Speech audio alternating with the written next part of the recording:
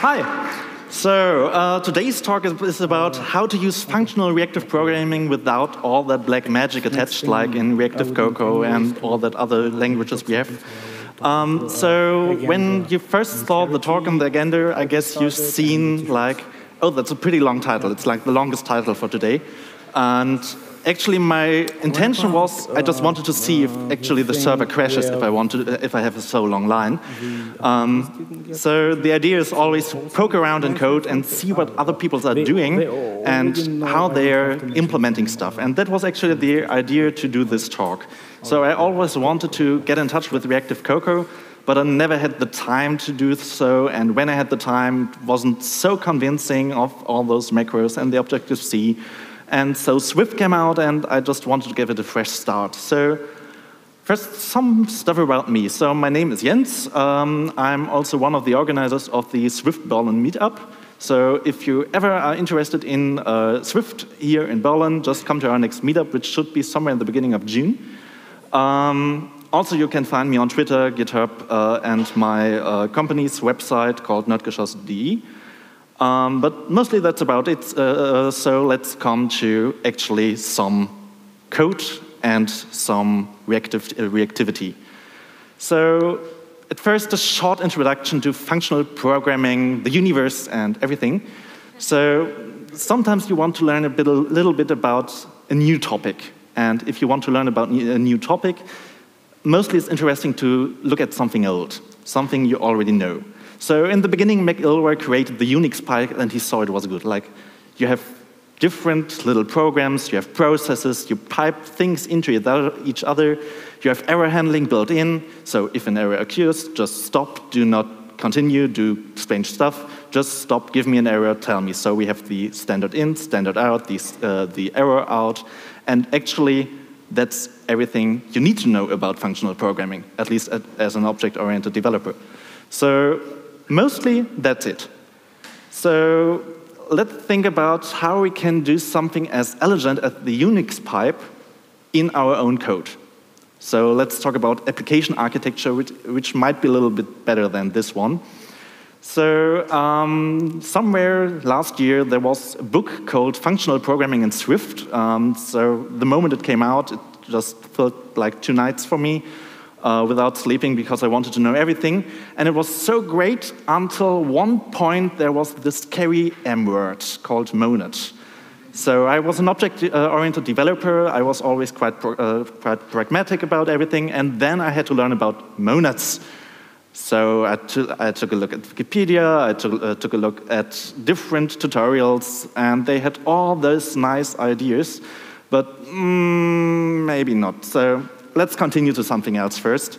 So Swift gives us a chance to start from a blank slate, which might be a good thing or not, but at least it's a great idea to experiment around. So there are no best practices yet. We are not really sure how this will end. Just let's give it a try and let's see what happens. So maybe it will go wrong, maybe not. Let's just try. So the whole idea was for reactive functional programming, just implement your own, and then you will understand it. Just like on yesterday's talk about the monads, it was you have to implement your own monad to actually understand what a monad is. And the moment you understand it, it gets really hard to explain. But let's try. So there was on this application, while I was trying to crash the server, this last sentence which was, and I promise not to use the scary M word, which was like 12 weeks ago. So I have to make a little confession. That was a lie. So first part is actually about monads. And actually how to train your monad. Everyone wants a monad, and everyone wants to expand what a monad can, or actually want to know what a monad actually is. But let's just move that a little bit away. There was this really nice explanation from a mathematician. All told, a monad is just a monad in the category of endofunctors. Oh, no, I know it. That's easy. No, it's not. Something else. Monads are just applicative functors. Slightly better, not that good. Just let us take a look at back where we want to go. So we have this producer of content, ls, which is piped into something which transforms it, and then piped to something that sorts the result. Well, that's something I can understand. That is no ender functors, no functors, whatever. So that's pretty okay. Let's take another example. So maybe you know the song by Daft Punk, buy it, use it, break it, fix it. Well, actually, that is not so nice as a programmer. So as a programmer, it would more look like this. You have error handling in between, you have piping of results somewhere else. So in the end, you have this pyramid of doom going to the right side of your monitor. It's not so nice, but actually what you want to write is something like this. And maybe in the means of this.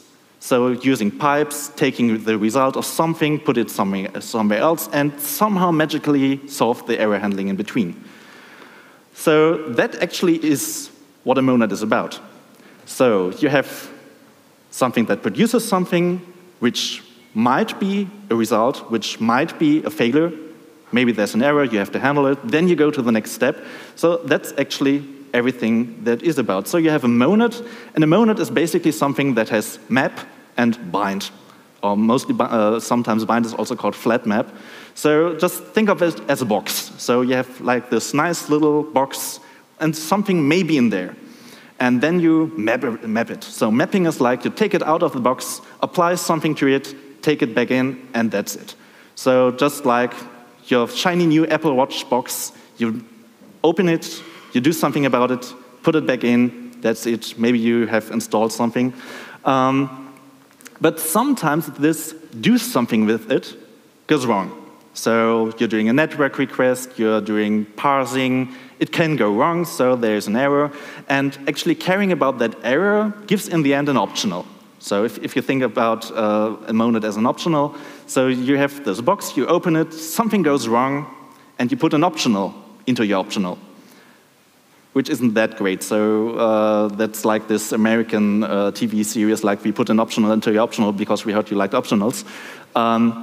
We don't want to do that, and that is actually what bind is about. We take this box, take our value, do something with it. If it fails, we have an empty box. If it's successful, we have a box with something in it. That's actually it, and that's all you have to know about a monad. So let's see some code. We all like code. So the easiest optional we can get, or the easiest monad, is one defined from the optional. So we have an optional string, which in this case actually has a word, and we have a function which just takes that and does hello world with it. So mapping on optionals is actually built in, which became quite surprising to me. So mapping optional is actually like mapping an array. An array is a box of values. You take the values out, you map something with them, you put them back in an array. An optional is mostly the same. So box open, do something, put it back in. What's missing on an optional is the bind method. So if we have something, maybe we have a greeter which is a little bit more picky, which only greets if it's a word or a country, but not for certain people. So this kind of root greeting function would just return an optional string. So maybe it's a greeting, maybe it's nothing because it's not greeting to that person. So then we would have an optional string, which is kind of bulky to handle, and we don't want that. So how would a bind function look on that? So we have a function which takes the value, in this case it would be a string, and makes an optional value of it. So that's the difference to the map. And in the end you have an optional. So that's actually pretty easy. So we have this explicit unwrapping via if let. So actually we apply the function, and if the function has a result, we return that. Otherwise, we return nil. So this is actually our first monad in 6 lines of code. There is some special syntax for optionals in Swift, and that makes it a little bit hard to transfer that knowledge to later knowledge.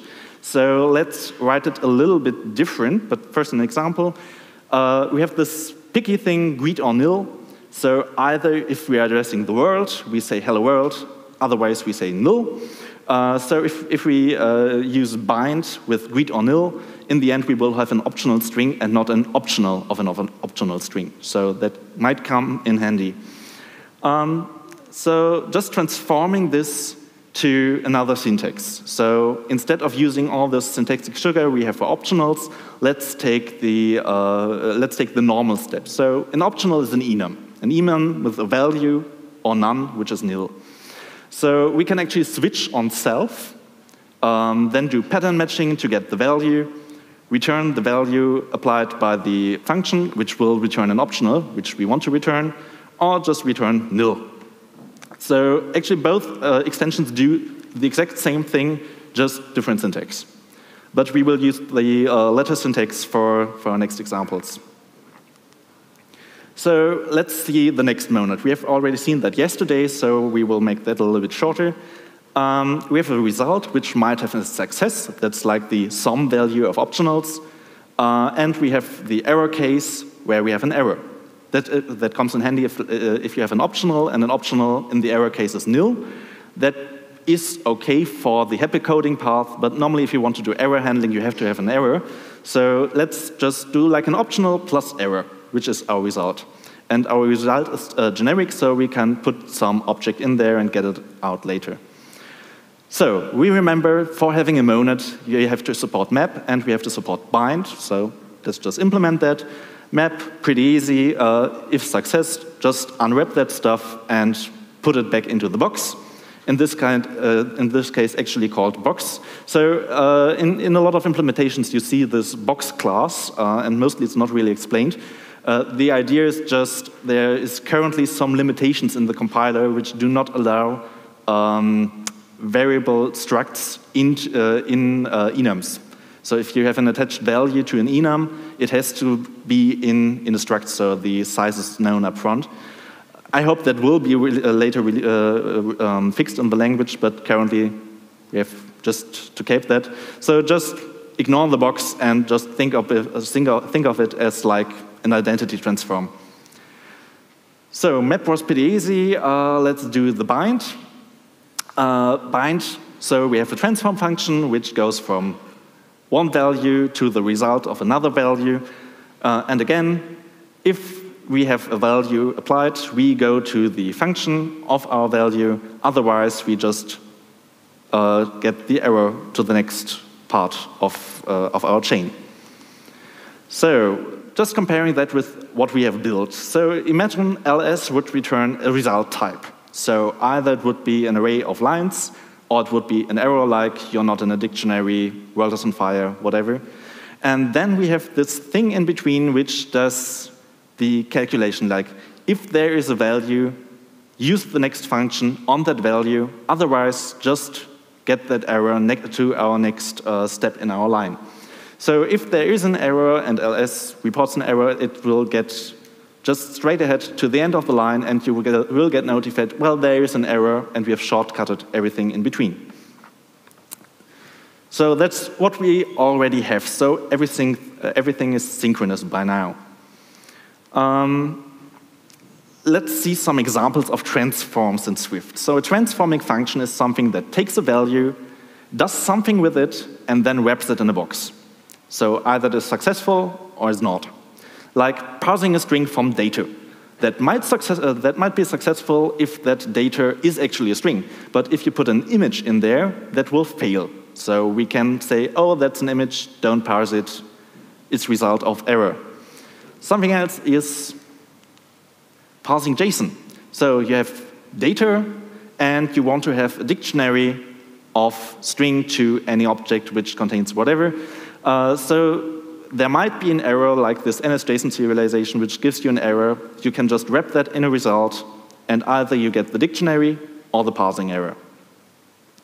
This actually gets completely rid of the in-out parameters for errors. But there is this kind of transformation function which just doesn't fit in so well, and that is something that's asynchronous. So you have this kind of transformation which will take some time. Maybe it's on a different thread. Maybe we are dependent on some external API which has a completion call. So this is a little bit strange, and this doesn't fit into all the monad stuff we heard so far. So that's why I propose to just extend our bind method a little bit. So we put a value in, and we get a value out. But later on. So this still sounds like bind. So just implement it. So this looks a little bit scary, but don't worry, it will get more scary. We have a function which takes a parameter like our string, then we process it, then we have result to void, which is our completion handler, and the result will be another transformed, or will be another completion handler which has the result as an argument. Looks pretty scary, we will see an example soon. It's pretty easy if you use it. Writing it is a little bit harder, but using it is pretty easy. So what do we want to return? We want to return a function which, when it gets called, has a parameter of result. So that's what the last part of the definition is. So that's pretty easy. We use the Swift closure syntax. We return a function with a parameter. That parameter is result of u. And then we do a switch on self. So if we are self-successful, then we will use that function, which is like f of the value. And the second parameter of that function, as we see, is a completion block, which had the same signature as the method above, so we can just pass it in. That's what this f of v and g is. Or if there's an error, we just call the error completion handler of our function. So this is like the most scary thing we have to see right now, but it's mostly just the same thing we had before, just asynchronous. So that's where the next idea came up. So if we have all this binding thing, we are already pretty close to Reactive Cocoa. Reactive Cocoa has signals, futures, all that stuff, but actually we are almost there. We already have asynchronous results. So let's take it one step further, and I have just created this small framework called Interstellar. It's on GitHub, which does mostly this thing. So we have this binding chain of functions in between, but we are not only doing it once, we will do it several times. So that's actually the difference to futures and promises you've heard about before. A future is executed once. So you put something in, it gets transformed several times, and you get something out, and that's it, and you let go. A signal is a little bit different. A signal is executed several times. So every time something changes, we go through the whole method chain, and in the end, we get something out. So let's implement that stuff. So we have this class, so this time it's actually a class, of signal. And signal contains something, like a string, an array of strings, everything you can imagine. So it has a value which acts mostly like a cache. We have a list of callbacks, so other objects which are interested in changes in the signal can attach to the callbacks, and that's via subscribe. So to subscribe, you pass in a completion block, which as the first argument has the result you're interested in. And as like a short bonus, if there already is a value, that completion block is evaluated immediately. So it mostly works like you attach to a signal, and then every time something changes, you get notified. Just think of a UI text view. On the UI text view, you have like a text signal attached, and then every time you change the text in the text view, you get notified by the signal, and then you can process this and do stuff with it. The other function is update, so sometimes something has to change in the signal, and then you can just put a value in that signal, and then it will just notify everyone else. So again, we want to have it as a monad, so we define map and bind. We are pretty used to it already. So mapping is like we have a signal of string, and we want to have a signal of another type after processing. So we have that signal, we create a new signal which we want to return, and we subscribe that new signal to the old signal. So maybe that's a little bit confusing, but mostly it's just if one signal changes, it notifies the next signal in the change to do whatever transforming it wants to do. So we are actually using just the subscribe method we defined above. Same for the bind. Bind is pretty similar. If we want to execute the next step in our chain, the signal does the transformation, notifies the next signal, which does some transformation, notifies the next one. So actually, everything is happening in the callback blocks. What's interesting about that is, so far we haven't defined so many types. So these transformation functions are pretty vague.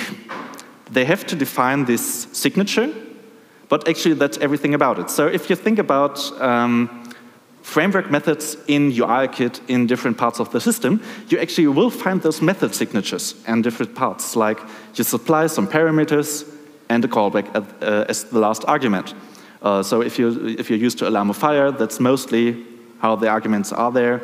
Most libraries work that way. So actually, it's pretty easy to just chain those functions later on together. And again, the asynchronous bind. So we have this function of a parameter and the result block, and then we apply that transformation to the next signal. So again, it's just signal, transform, and we build this chain. So in the end, it's more like pushing instead of pulling. So if you think of your usual UI view controller, you have this view did load, and then you're transforming all that stuff, and then you display it, and you get notified, and you pull again. This is more like you have the signal, and you listen on every part of the signal you're interested in. So you have like a signal of your favorite model you're interested in, and in the end, you have a completion block which just displays it on your table view. So there's one thing missing to annoy the audience, and that is custom operators. So everything we've seen so far is completely possible without those operators. So they are just optional, kind of. So we define one operator, and that's like the tricky part of it, which is multiple times overloaded. So we start with a normal map, like putting it, transforming it, and putting it back. Then the bind method, taking it, transforming it. If it's successful, put it back. And the same for the asynchronous thing again. So what do we gain from overloaded operators in that part? Well, the great thing is we don't have to care anymore if the result is, or if the transform function we want to have, if it is asynchronous, if it's synchronous, if it's a map, or if it's a bind, we don't have to care. We take all our functions, which are kind of one of the transforms, and just chain them together with our operators. And what we get then is, here we started, that's what we wanted to achieve. This is what we actually have now. And that is actually Swift code. So chaining together transforms is pretty interesting, as you don't have to care about error handling. So it's actually working the same as the example above. You have those functions, you put something in, if there's an error, just shortcut to the end. But there's one thing missing, which is in Reactive Cocoa, and that is threading. So normally, a signal is attached to a thread and will always execute on that thread. I wasn't a big fan of that, so I thought about how can we change that. And that's actually pretty easy. So if you think of changing a thread just as a transform, like you transform an object from one thread to an object of another thread, well, then it gets pretty easy. So let's define a function called main, and main does something like putting an object and putting it on the main thread. And that's actually pretty easy. So you get a type in, and in the end, you call the completion. It's just an asynchronous map. Same for background. So if you want to go to a background thread, take that object, make a new one, put it in a signal on another thread. So now we can just do all this thread hopping without doing callback blocks, which looks pretty nice. Something else you might see in here is that we use a carried function for the background thread. So if you ever wanted to have a useful thing for a background for carried functions, here is one. So you can attach a queue to the function, so it's partly evaluated. And then later on, when the actual value goes through, then the whole function is evaluated. So that might be pretty handy. So there's one thing missing, and this is where Reactive Cocoa really shines instead of this small library, that is extending UIKit. So we have these nice thick signals, we know how to transform them, we know how to use them, but where do we get them from? And that is normally user input. So user input, network input, all those values have to come from somewhere. So that might be a text field changing. That might be the result of a search field. That might be a scroll event. That might be a tab event. Everything like that is a signal. So let's try it with the text field. So the great thing is this has only to be done once. So if you import a library which produces a signal, you're pretty much done. So a text signal is just a signal of type string. So we produce it with let signal, and then we use associated objects, as we have seen before today. So if that is a signal, we just use it. Otherwise, we create that signal at the text field itself as an observer to itself, and then just return the signal when the text field has changed. So this is pretty ugly, but the great thing is once you have hidden all that ugly code in a signal, it becomes pretty nice. That's mostly what monads are about, mostly used by programmers to hide the ugly parts in their code. So ugly input, output, that's pretty nice to do that as a monad. And mostly, if it's a variable, it qualifies to be a signal. So if something is going to change over time, it will be a variable. Otherwise, you would have defined it as a let. And if it will change over time, well, then you can make it a signal. One thing you have to keep in mind is this is not an all-or-nothing approach. So normally the mindset about Reactive Cocoa is like, I have to use it everywhere or nowhere. But actually, you can use signals if you want if you want to be them at that place, or you just move them somewhere else, or just use one signal in the whole application. That's fine as well. So let's do some example. So after Reactive Cocoa, next is Reactive Kitten. And it's about GIFs and cats and GIFs of cats, and mostly it's just a Giphy client. So let's write that with this implementation. So normally, this is all about transforms. So we talked about the monads before, now we talk about the transforms. So how do we get something the user searches for as GIFs? So the user is typing, which will be kind of a text signal on whatever UIKit element.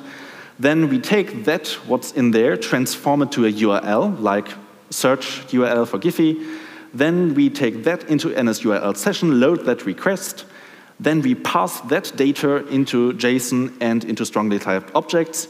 And then we put that back on the main thread, because loading request goes to the background.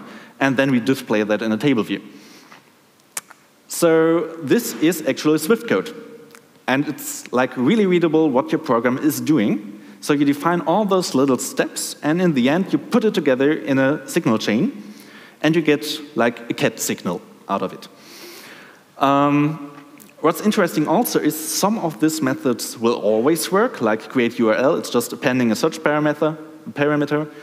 Something can fail, like loading a request, parsing data. So we don't have to care if it's bind, if it's map, if it's asynchronous. We just put it together, and in the end, it will work. So the bigger one is like how to request something from a path and then do the completion. So we do this URL thing, we create a request, we use NSURL session to do that. Then we just download it, we have a completion block, and in the end, we call our own completion with the result of what we have done. So maybe the status has gone wrong, then we do a network error. Maybe there's no status code at all because it's not HTTP response, then it's network error. Maybe we don't get a response at all because the user is offline. Then it's again a network error. We don't have to handle the error here. We just put it in the chain and let the end user decide what he wants to do about it. So actually, this is code with error handling, completely done, which is, I think, the best part of using signals and monads. You don't have to care for errors at every single step. You care for them at the end. So next thing is parsing JSON. That's a little bit shorter. That should also be a little bit easier. So you just call the JSON serialization. If it works, it's a success. If it fails, it's an error. So next part of our chain. And let's try something else. Now we have the table view. We have a single image. We want to load a single image later on in like a detail view. So we have this GIF signal of the detail view, where we put the GIF object in. We get the URL from the object. We go through the background. We try to load it from cache. Then we retry from the network if that fails. And then we go back to the main thread. And actually, this is image downloading code with retry, errors, everything in between. So how do we use that in a view controller? Well, it's pretty easy. Just instead of having an array, we have a signal of an array of GIFs. So we have this search bar. The search bar has a text signal. I just extended UIKit for that. And then we just pipe it into a function and into the next function. And in the end, we have a new signal. And this new signal, the search bar text signal is a signal of type string. Then we pipe it through the network. Then it's a type of array of GIF. And then we pipe it through to the main thread. It's still array of GIF, so that's what our signal is. And we just have to attach to that. And this is actually how it looks in the end. So the signal is triggered the moment you click on Enter, or on the keyboard. It's not visible in here. So we download the network, we download the JSON, we parse it, we pipe it back to the table view, and the signal actually can answer most questions the table view data source has. So pretty easy. You can find the whole code actually on GitHub. I just published it. You don't have to remember the whole URL. I only have 3 public repos, so that should be easy to find. Yeah, that's mostly it about that app. So let's do a short outlook. So what's next? What do we want to accomplish next? Well, something you should read about if you're interested in all that monad talking is this article called Functions, Applicatives, and Monads in Pictures. And that's just the best intro I've ever had to monads. It's actually explaining stuff by piping things to graphics, and it's really visual. It's really nice to see. So normally after that one, you will get monads, and after implementing one of your own. Another article which is really interesting is like the introduction to reactive programming you've been missing. It's just a gist on GitHub, and it's mostly written in JavaScript, so but all the graphics and the explanations are really great. I think there's also a port to Swift. I've seen it somewhere, but I didn't find the URL again. Also, Reactive Cocoa 3 is upcoming. I think it's close to release now. And they are embracing all the changes in Swift. They are doing generics, pattern matching. So mostly what I showed today will be at least partly applied in Reactive Cocoa 3 when it's finally more compatible with Swift and we finally get rid of all the ugly Objective-C macros we had before. So Reactive Cocoa 3 should be pretty interesting for you. But actually, you don't have to use that one because there are so many alternative implementations. There's RX Swift, which is a part of Microsoft Reactive extensions to Swift. Although it's called Microsoft, it's pretty interesting. And also, yesterday we heard about DeLorean from Junior. So that's pretty interesting as well. That's more about futures and promises, but they are pretty close to Signal. So Signal is like just a future that is called several times. And also, this project is available in Carthage. My idea was to open source it next week when it's done, but after hearing the talk yesterday by Ash Furrow, I was like a little bit overwhelmed and put the clicked the publish button really early. So now there's no documentation yet, there's no README yet, so let's just take this presentation as a README. But everyone is welcome to do pull requests and to enhance it later on. And if you want to make Swift crash, this is really the best idea. Because somewhere in between, like on the second bind method, I decided to code everything in Sublime Text because Swift was constantly crashing SourceKit. And in Sublime, I at least had indentation and syntax highlighting, so that worked a little bit better. The great thing is, once that thing is compiled into a framework, Swift is not the source code is not crashing anymore. So from that moment on, it's pretty happy. So mostly that's it. So thank you, and questions.